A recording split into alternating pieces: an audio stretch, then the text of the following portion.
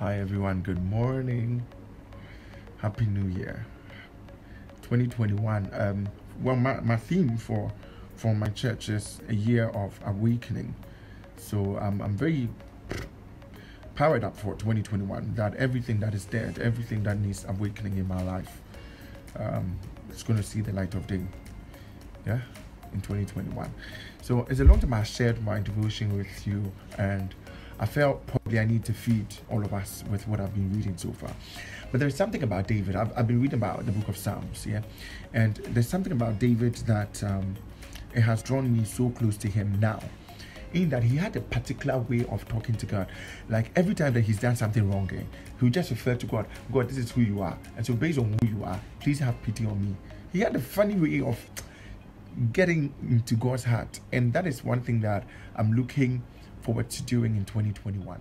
And when I say that, that's what I'm looking forward to doing in 2021, I mean, so that it doesn't take me so much time to rise up when maybe I fall. Because as we keep walking with the Lord, it's a daily walk, and you rise, you fall, you just keep going.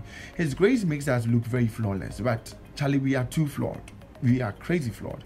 But His grace, His love, His mercy are new His mercies are new every morning.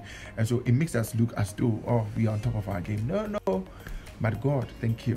So today I read something in Psalms chapter 17, verse 4 and 5. Where David was talking about God. The whole chapter is interesting, but this particular 4 and 5 was saying, God, I'm living according to your word. I'm living on that word.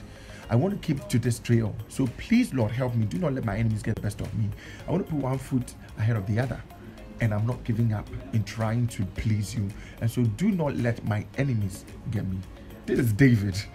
I mean, in 2021, I'm very intentional about reading about people who walked with the Lord and picking a thing or two from their lives and applying it to me now. So yeah, I pray that God gives us grace to be reading about Him, Holy Spirit, God the Father, the Son, and getting to know Him for ourselves. It's important, yeah?